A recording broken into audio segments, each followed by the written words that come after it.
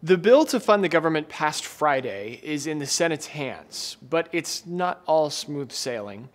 Lawmakers have had only since Wednesday night to read the full text of the bill, and that's not sitting well with everyone. This represents everything that's wrong with this process. Bad process builds bad policy, builds bad politics. These things have been long works in progress.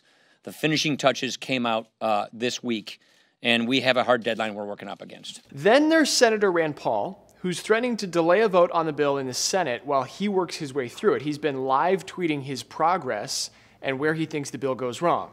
Most of his problems are with how much the government plans to spend, $1.3 trillion in all. Senate rules require all 100 members to be on board with holding a vote, and Paul might try an old tactic, holding up the vote to bring some attention to his priorities.